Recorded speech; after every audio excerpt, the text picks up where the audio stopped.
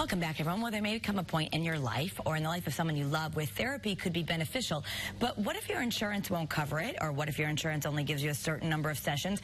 What if you don't have insurance? What if you want to do this completely private, not have any reports? There's an interesting and helpful group called Volunteers in Psychotherapy that works with patients to get them the therapy they need at low or no cost, all in exchange for volunteering in our community. Dr. Richard Schulman is the founder of the program, and he is joining us today. Welcome, Doctor. Hi, thanks for having me on. This is great. So, so many people might be thinking that, someone recommended I go to therapy. Maybe they're going through a divorce. Maybe they're going through a loss of a loved one, but they realize I don't have $100 an hour, or my insurance won't cover it, or they want to keep it completely private, and they think, oh, I just can't go.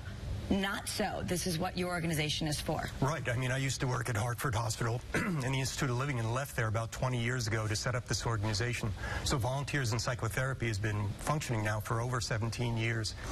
Seeing people in therapy, just as you described, people in exchange do volunteer work at a charity or government agency or nonprofit of their choice. So, for instance, if someone has an issue, maybe they're going through a divorce and they want to go through therapy, what would be the first step to getting into your organization and getting some help? Sure. They just call us. I mean, sometimes people go to our website, but they just call us. We describe how they can get started with us. And then, as I say, they pick the place they volunteer, and wherever they volunteer, it's private. In other words, if they're volunteering in a hospital or soup kitchen or a shelter, that agency, for their privacy, doesn't know why they're doing it. Right.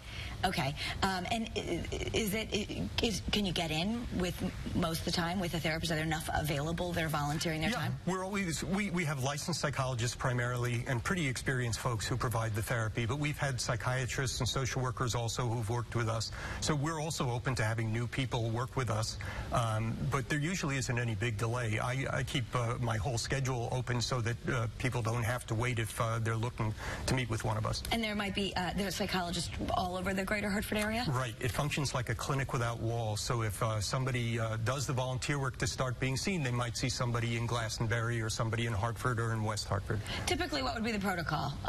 Seeing someone once a week? Well, that's up to the person. I mean, we've sometimes worked with people who are really in a difficult position, and if they do the volunteer work to earn even more than one session per week, as long as they're okay with whatever they arrange with the therapist, it could be more or less than that. Okay. And family therapy is up for grabs, too. Maybe you want to go with mom, dad, and the kids? Sure. You can exchange for volunteering in that way, too? Sure. And in some ways, that's a very powerful way to get at something that's problematic in a family, because people speak right in front of each other and give their own perspective on what's going on. What types of issues would you treat? Well, all sorts of things. Everything that you mentioned, but I also point out that a lot of times people come into therapy because they have really secret and troubling things that are on their mind. I mean, if you think of things like sexual abuse, or for people who grow up in families where there's a lot of either bullying or substances that are being abused, sometimes people have things that they wouldn't talk about or wouldn't talk about openly unless they knew they had real privacy. And that's why we set up this organization, because many people don't realize that under managed care, a therapist who contracts with managed care might be required to send off intermittent reports about their discussions. And through our organization, there are no reports to anyone. It's as private as Connecticut state law allows. And also, no psychiatric label gets sent off to an insurer or becomes part of somebody's permanent medical records. Because this is one of the things that people are moving on to jobs. Some people are worried that, like, well, I need this therapy, but I don't want this label that perhaps maybe could my employer find it? Could someone find it? Because it's in this electronic record. Right, and even occasionally we get people in professions who really want to maintain their privacy, but we see a great range of people. I mean, sometimes we've seen people who are in and out of state hospitals or went to public clinics, such as the one I used to work at, where they really don't have access to private conversations with a therapist, or they don't have the type of time that it takes sometimes to reveal really difficult things that have gone on in their lives. And I know you've gotten, people are wondering what type of person will I be seeing. These are all people with their licenses, medical degrees. You've gotten a lot of awards for this organization, and it's been around a long time. Right, 17 years, you're right. We've gotten awards from the Connecticut Psychological Association or from the American Medical Institute of Medical Education, I think it's called.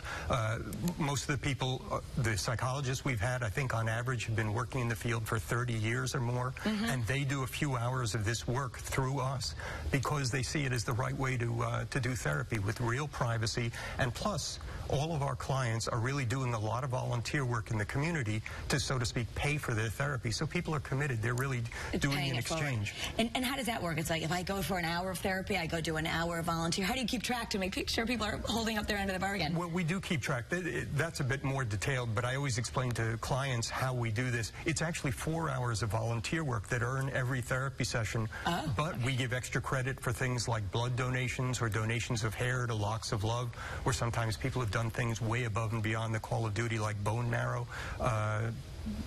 What's that called? Contributions or donations. Right. So there's a lot of ways. You're not going to tell people how to volunteer. They get to choose lots of ways that they can give back. Right. But as they give back, they can then receive this free or low-cost therapy in exchange. Right, and it's pretty functional. We've been doing this with well over 600 people now in the last 17-plus years. All right, Dr. Richard Schulman, very interesting. Thank you so much. Thank you.